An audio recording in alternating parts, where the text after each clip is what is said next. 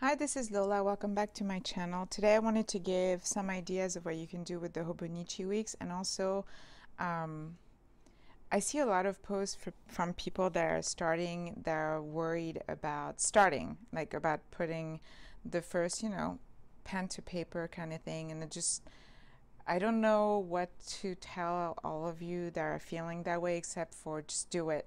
Don't worry about it. No matter what, you are going to either love it or not, and it's not going to be because of what you write. If you feel like it helps you, then look at somebody's layout and just copy it. So yeah, because I mean, I'll show you mine. I didn't like when I first got this, the idea was no stickers and it was just going to be utilitarian, So like my to-do list was here. I put what I did that day because I live in Southern California. It's rare that it rains, so I did do that little thing. But it was kind of like, whatever, I don't care. I started putting little things. I probably got a Sojourner that week in the mail, so I put that here. So it's just, you know, it kind of got a life of its own eventually. And basically, it was just looking at somebody's layout and seeing her use all kinds of different not even, it wasn't even great lettering because I'm horrible at it, obviously, but just using different colors and doing tiny doodles like this, and that seemed really feasible for me, and I really liked the way it looked, so I started doing that.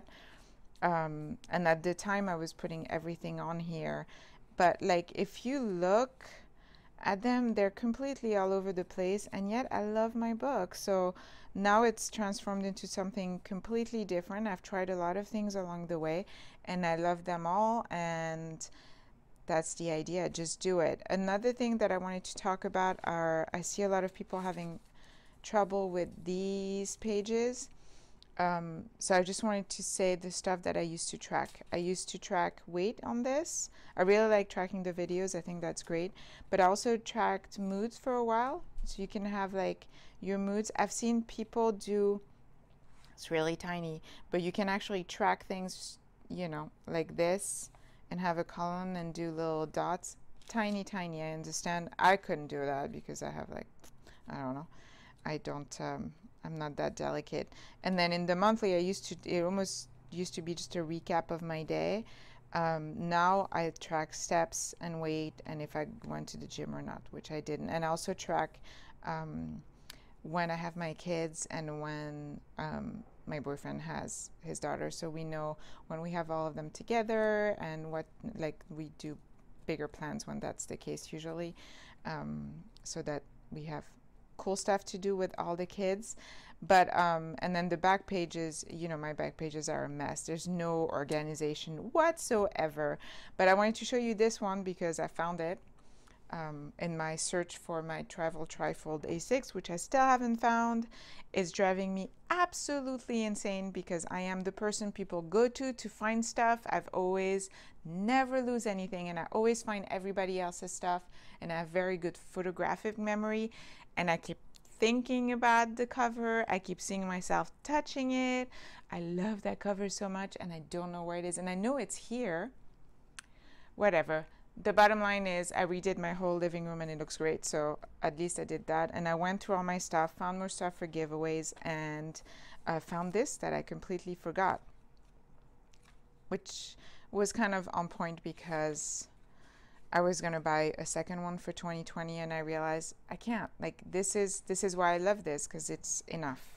It's completely enough. But this used to be my meal tracker, and I tracked a bunch of things that were health related. When I found out that I was allergic to milk, and I was already gluten free, working out, vitamins, water. I think if I slept well, if I didn't spend any money, I think if I drank alcohol, and at the time if I smoked, which I've quit again. I had started for a year after not smoking for 15 years, and thankfully I was able to quit again, thank goodness. But also I tried gratitude when I found this book like a few days ago, and I already gave up. The truth of the matter is, my weeks for me is my planner.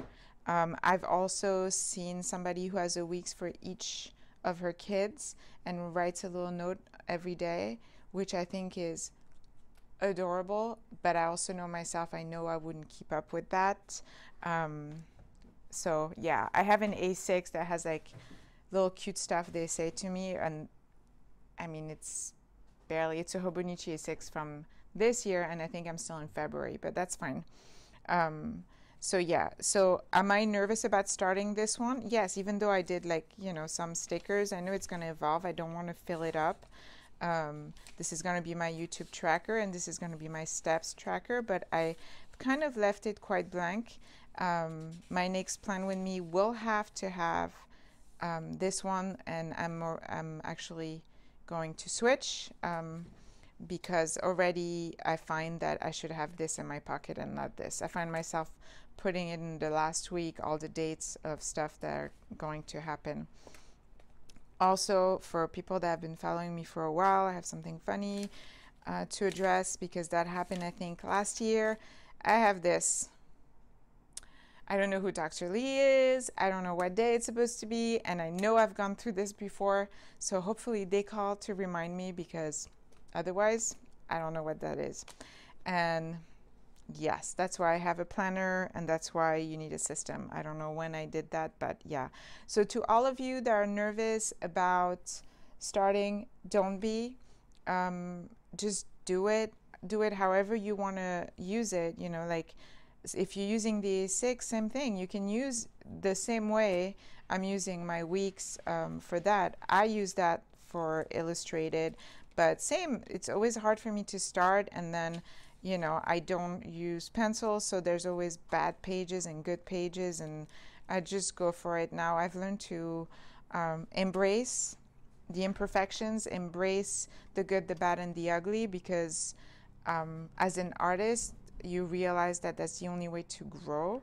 You just have to do it. You just have to do it. Go with what you feel like doing. You probably hear my kitten is going absolutely insane behind me. Just as a side note, that's what you're hearing. But just do it. Just do whatever you feel like doing. Some are going to be fails, and some are going to be big wins, and then eventually you'll find your groove, and that's the beauty of it. And I do think that having planners and journals is being creative and artistic. Even though I do underwater photography and I do fine art, this to me is as much of an output of my creativity as my art itself. And in fact, I have been in art fairs where I've been drawing in this, and people were very interested in seeing the Hobonichi. So, you know, my illustrated Hobonichi, I should call it. I love seeing everybody's sketchbooks, and it doesn't matter. We always look at as somebody else's work, and we always think, oh my gosh, it's amazing, I can't do that. And it's because it's somebody else's stuff. It's really hard to look at your stuff and see it as other people will see it. So just remember that and give yourself a break, and you will be fine. This is all for pleasure and for being organized, depending on what you're using your Hobonichis for. But that was my PSA for the day. And yeah, and now I'm about to shoot my video where I'm merging these two. So see you Saturday for that one, and thanks for watching. Bye bye.